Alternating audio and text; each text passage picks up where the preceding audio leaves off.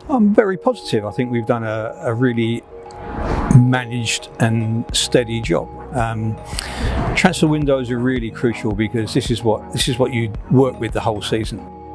You've got to get the blend right. You've got to get the mix of players right, so that you go again and give yourself the best chance possible. The share issue. Look, the share issue has never been done before. We had no idea what we were going to do or what we would raise.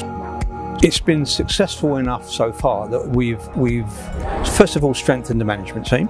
We've brought in 2 top quality coaches in Mark Sampson and David Oldfield.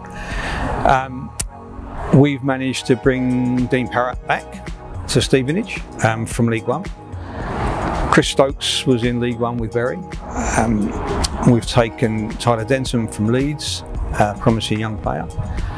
So we're adding. I'm very pleased with what we've added. We're not finished yet by a long way. This is a very good time to pick up players. You've got lads that are at championship clubs that championship clubs weren't quite sure what to do with them. They're not in their squad. They'd like to send them out on loan, but maybe we go in with a bid instead of a loan. So yes, it's made a difference, and yes, I'd like to encourage people to come in if they're on the fence. I can say we've had well over 100 people welcoming these guys as new shareholders of Stevenage, which is fantastic in itself, shows you a wide interest. It's a great feeling when people own part of the football club. You know, it's their club. It excites me that we're not only getting investment from outside the supporter group, we're getting them from outside the country. So yeah, that's exciting, because every time you touch somebody, they'll be looking for your results. They'll be a fan, they've got friends, they'll be telling their friends and workmates.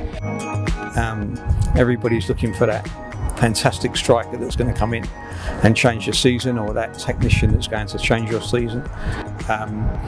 So it can be very influential if we get money late, and we are getting money, it's still coming in every day. So we're looking forward to the end of the month, when we can close this out and see where we are.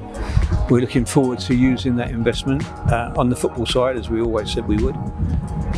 That will hopefully improve our chances of success. There are no guarantees. There's 23 other teams trying to win the league as well.